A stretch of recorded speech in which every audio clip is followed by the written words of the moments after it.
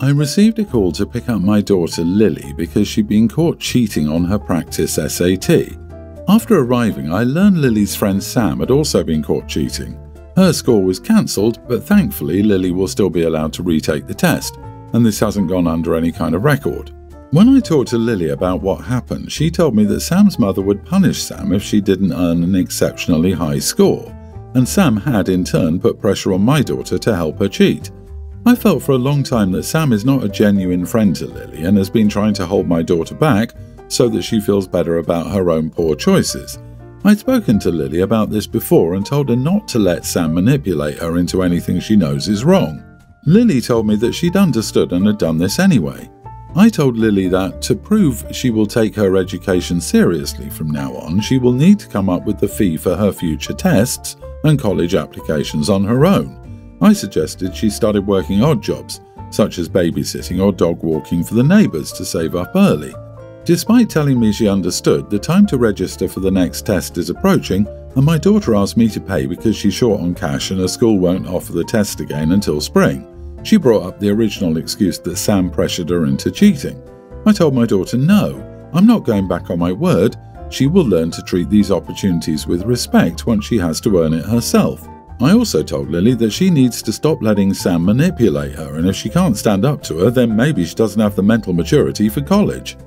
Our extended family became involved in the disagreement and insisted that we cover the fee because it's for her education and it's important for college. I'm not allowing them to cover the fee for Lily because it's undermining my lesson.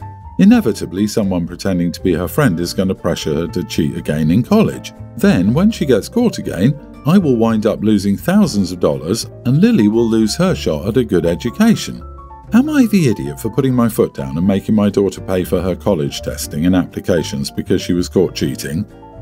I think technically not the idiot. You set the boundary and enforce it.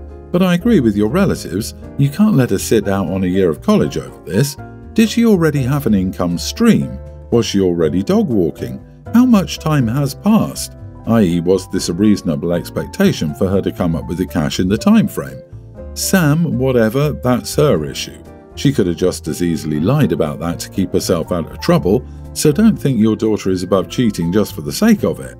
So how does this punishment teach her the skills she needs to say no next time? The punishment doesn't fit the crime. I don't see how it's supposed to help her develop a backbone against peer pressure. I wouldn't choose a punishment that could interfere with my kid achieving their college of choice. That could create lifelong resentment. It's your kid though, but you are the idiot. The goal is to teach her the severity of getting kicked out of the test so that she appreciates the stakes involved.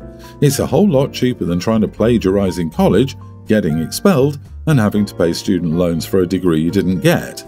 It teaches her that actions have consequences and that she can't always be bailed out by her parents. What a stupid punishment. Punishing a kid who lacks maturity and self-confidence doesn't help them overcome it. It just makes them more anxious about you catching them being weak again. OP, instead of basically telling your child she sucks because she wasn't strong enough to say no to someone taking advantage of her, you could have turned it into a meaningful lesson that could have actually helped her, too, such as having her volunteer as a tutor or at a school or maybe teach a class. And I hope you're okay if she eventually decides just to forego college altogether, because if I was your kid and you forced me to pay for my own testing as a punishment, I would have just said, cool, I don't need to go then. I, 26 male, and my fiancée, 26 female, have been engaged since last year. We've been planning for the wedding since, and it's settled for next March. My fiancée's family is very doting on her, and they made it clear to me several times how they only treat me like family because she loves me. For the sake of this story, I'll just call them in-laws. My fiancée and I had plans for our wedding, but because my parents paid for the house we live in, her parents insisted on paying for the wedding. Although she did tell me they had intentions to, I didn't know it was going to be for everything. At first, everything was fine. We wanted a venue, but we compromised on something agreeable, like another venue because my in-laws fancied it more and we could take it aesthetic-wise. Or maybe instead of pink flowers, they wanted purple. I found it tacky, but sure. The problem came when I got the invitation list. 300 people? I've always made it clear I preferred an intimate wedding, but out of respect for my fiancée and her family, I did compromise with her to go maybe 200. And even then, how do you get 200 people to come to your wedding? I pulled her aside and asked her whether she knew anyone. She said maybe 80 people. The rest were relatives. She could tell I was restless and tried to assure me by cutting some, but she doesn't understand why I'm nervous because it's all paid. We went back in and asked my in-laws whether we could cut down the size, but my in-laws were adamant, saying that weddings are sacred and everyone should witness the union of our bond. My sister scoffed from the side and made a snarky comment that we didn't need every neighbour to come get some free food to show our love, and my in-laws were angry. They said this number was already disrespecting their daughter and I should man up and face a crowd. I'm a bit introverted. They also commented that since they're paying, they should have a say in who they want to invite. That kind of triggered me, and I retaliated by saying that this was my wedding, and if they insisted on this number of people, I, as the groom, would simply not go. They were shocked since I usually don't lose my temper. I'm a very mild-tempered man. My fiancé looked at me disappointed, and so did my in-laws. They just left and haven't contacted me. I really don't know if that was idiotic of me, considering the whole wedding is paid for, and my in-laws have been working tirelessly to make our wedding perfect. Almost every compromise made by my in-laws for this wedding were fought by her. Listen to yourself. For a wedding and for a marriage, the only compromises that should be made are between you and your wife. She wants blue, you want red, you go with purple. Fine. It shouldn't be you and her against her parents. Money comes with strings attached, so your mistake was accepting their money to begin with. Have a private wedding at the courthouse or church beforehand and then do this show for her family. You get your intimate moment, they don't know, and then they get their show. The wedding is just the beginning of OP's problems. Dude, I'm more concerned about the marriage than the wedding. You have one sentence about talking to your future wife about this. You two are not ready to be married. The red flags are flying. When you marry the whole family. Are you prepared to deal with this pack of idiots for years to come? Yes, my boyfriend James, 24 male, and I are both grown adults, and he has a stuffed toy turtle. He's weirdly attached to the thing. He keeps it in his closet and occasionally takes it out to look at it for a bit before putting it back. It's slightly larger than the size of my hand, grey and pretty unremarkable. Recently, I've gotten a bit suspicious of the thing, which sounds stupid, but it does look like it's meant to hide something, and whenever he picks it up he squeezes it a little as if to check the inside. About a week ago I couldn't take the curiosity anymore and took the thing out myself. There were stitches on the underside, and I took a little nail clipper and opened it. I just wanted to see what was inside. It ended up just being a pen. Of course, I stitched it back closed and he didn't notice. This morning he took it out again and this time he noticed. Apparently I used the wrong shade of grey. James was furious and called me quite a few names, including that I was the worst person to have ever existed and that he despised me. I reminded him that when I asked if I could touch it, he said I could do whatever as long as I put it back right. He said that obviously didn't extend to cutting it open and I was a psycho. He hasn't been speaking to me since and is keeping the turtle with him, even though he's pretty embarrassed by it. Am I the idiot for stitching up my boyfriend's toy with the wrong thread? You are the idiot. What is your fixation on the stuffed toy? Many people have keepsakes like stuffed animals. I have one for sentimental reasons. It's not stupid, nor does the item have to be remarkable. What was stopping you from just asking your boyfriend? No, you had to snoop, physically damaging it and exposing deep trust issues on your part. On top of that, you're not even remorseful. Your excuse is that he said you could do whatever you want with it as long as it's put back. Apologize. Sincerely and profusely for how horrible your actions were. If you genuinely feel no remorse, if you can't apologize sincerely, if you can't start respecting his feelings for this stuffed turtle, you should break up because he deserves someone better. Yeah, you betrayed his trust over your own insecurities and dared to think that sewing up the hole you made equates with putting it back right. Why didn't you ask him instead of cutting his childhood memento open? How often do you go through his phone? Don't bother whining to us when he dumps you. This is what I can't understand. If the thing is obviously so precious to him, wouldn't the normal and natural thing be just to talk to him? OP is clearly jealous over a stuffed toy. Major red flags all over this one. What the heck? This isn't about the thread you used. The thread you used got you caught. caught dissecting a stuffed animal because you were suspicious of what was inside something smaller than your hand. I, 26 male, have been engaged to my fiancée Zyra, 25 female, for 6 months. We were friends in high school and only started dating when we were around 22. We were close in high school, we were in the same friend group, but drifted apart and reconnected in university, so it's safe to say I do know her really well. She's a kind person most of the time, however she can have a bit of a mean streak. I've witnessed it at times and she can make people cry. My friend group mainly consists of gamers.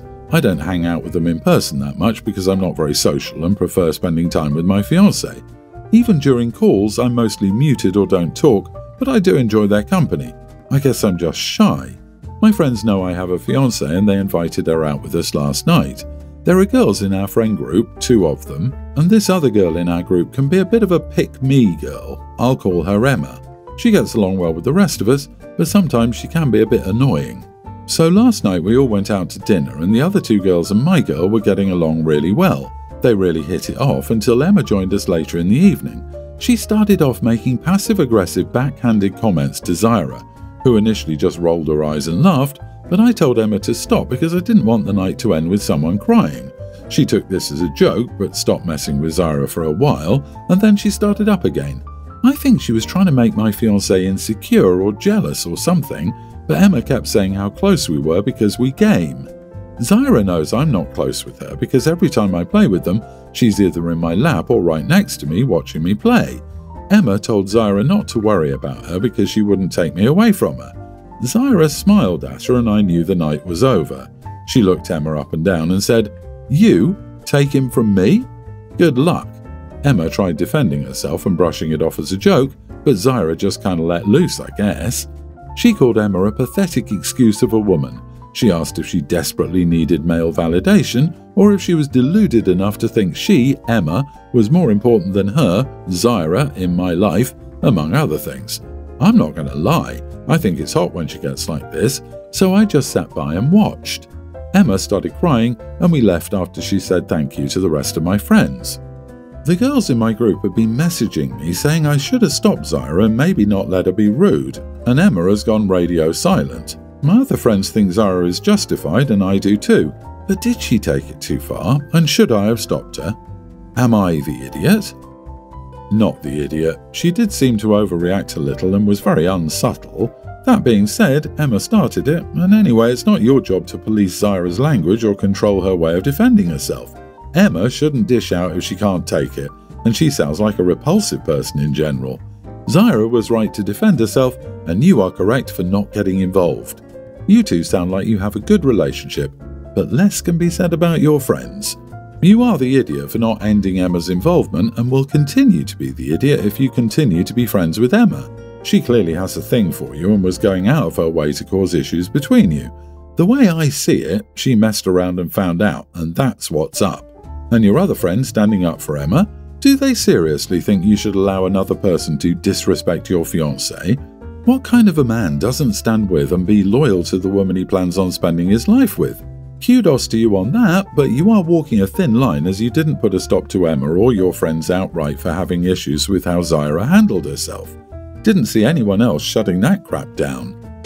About a month ago, my wife's parents both died in a car crash. She has been an emotional mess. We live in her hometown, so we've been seeing her family and friends often. I've been supportive in any way I can, taking care of all house chores and being there for her every day.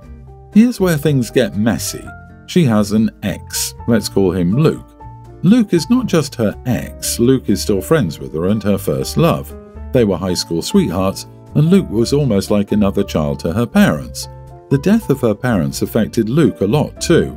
Honestly, I didn't initially like the fact they were friends, but I trusted my wife and moved on from that feeling. A few days ago, my wife said she would go out with her family. I told her I could go with her, but she insisted on going alone. She didn't come back until the next morning. I tried to call her and call family members, but no one knew where she was. When she did come back, she was a mess. I asked her where she was all night. She told me she messed up. I tried to calm her down and told her to tell me what happened and that it was okay, she could talk to me. She said she slept with Luke. I didn't react much. I told her I needed some time to think. She's apologized so many times now. I did eventually ask her what happened. She said she met up with Luke and they were both messes. They reminisced about her parents, which led them to remembering their relationship. They were both drinking and it just happened. I'm so conflicted right now. My wife is probably going through the worst time in her life, but I don't think I want to be with her now. I'm furious at her. For better or worse, for richer, for poorer, in sickness and in health. You stuck to that? Do you want someone who couldn't? Man, she's chosen who she wants to have support her through this, and it's not you. She was at her lowest and she chose someone other than her husband. She knew what she was doing when she lied she was going out with family. She knew what she was doing when she was meeting with Luke. She knew what she was doing with ignoring her husband's calls. She knew she was going to cheat and sleep with that guy. That wasn't a mistake. There were tons of decisions to make, lies to tell, and one person to hurt, her husband, who was standing there and being her rock. I lost 3 family members, including both parents, very close together. Absolute rock-bottom grief. Did not betray my marriage vows. She left you at home because she wanted to be with Luke. I'm so sorry, OP, you didn't and don't deserve this. I treasure such a man with all my heart, and I know there are more women like that. Unfortunately, that's not your wife.